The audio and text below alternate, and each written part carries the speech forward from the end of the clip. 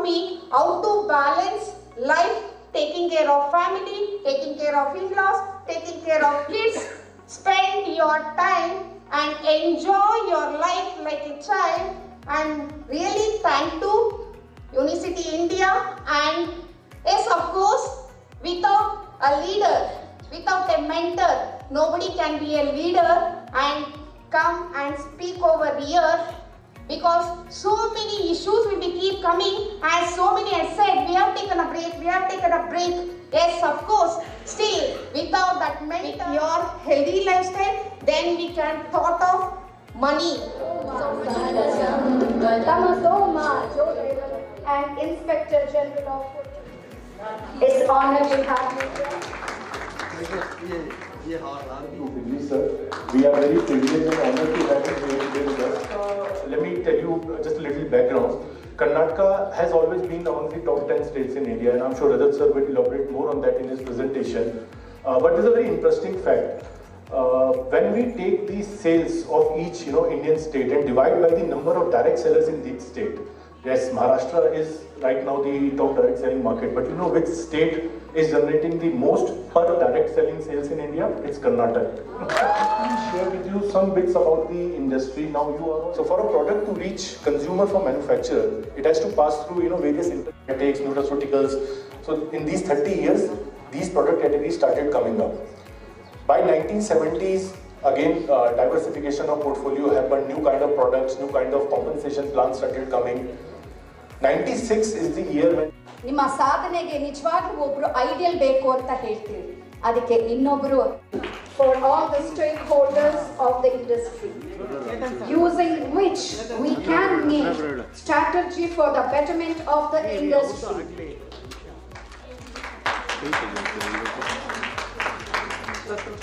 A big round of applause.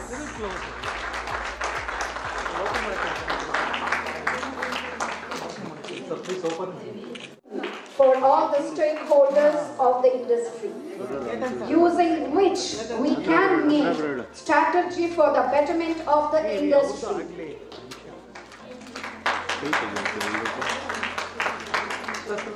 A big round of applause.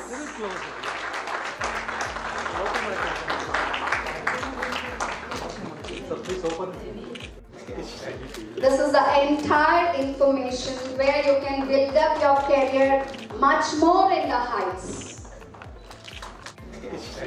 This is the entire information where you can build up your career much more in the heights. For all the stakeholders of the industry, using which we can make strategy for the betterment of the industry.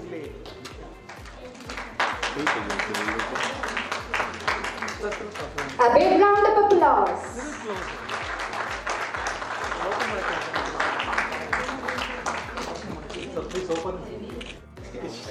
This is the entire information where you can build up your career much more in the heights.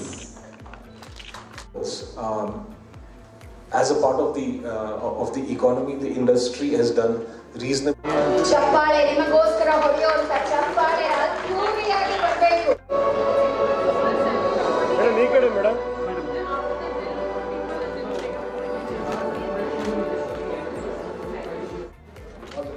The next award.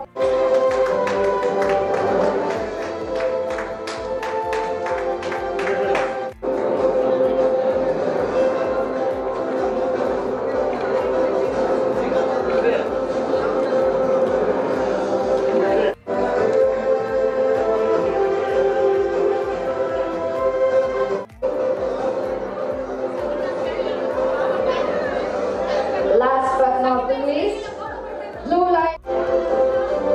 Before we move on to the next phase. Because of the annual survey, latest annual survey of the industry, Karnataka is the number 5 state in the country, and the number 1 state in South, with a turnover close to about 1200 crores. And more critically, there are 70 lakh people, 70 lakh plus people who are earning livelihoods from this industry in Karnataka. As Rajat said, so we have unveiled the survey, and Karnataka rank number 5th in the direct selling industry. And as we see, it's this is the only industry which is having the double-digit growth. CAGR, if you see, is 13.67. So the purpose of this meeting today was, one, to unveil the survey, and secondly, the interaction of the direct sellers with the authority, directly how the government is working or progressing on the rule.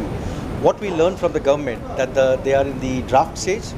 The rule has been, government is working on the monitoring committee, and soon with our inputs, they are going to release the rule, which will be not only beneficial for the consumer, but also for the direct selling entity in the state. Sorry, sir? It's women-centric, we can say. This industry is women-centric, and they can, work while taking care of their houses. They don't have to go out. Simply what they have to do, they have to use the product and they have to recommend the product.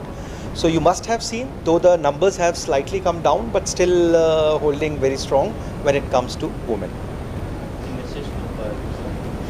I think I'll say keep smiling and keep selling, we'll work towards the future growth of direct selling.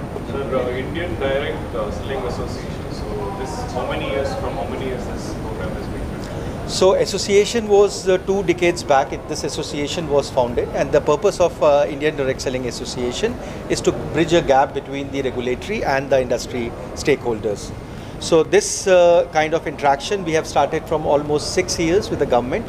And I'm proudly to say that we have been successful bringing rules, direct selling rules in the country, and now we are working on the monitoring committee.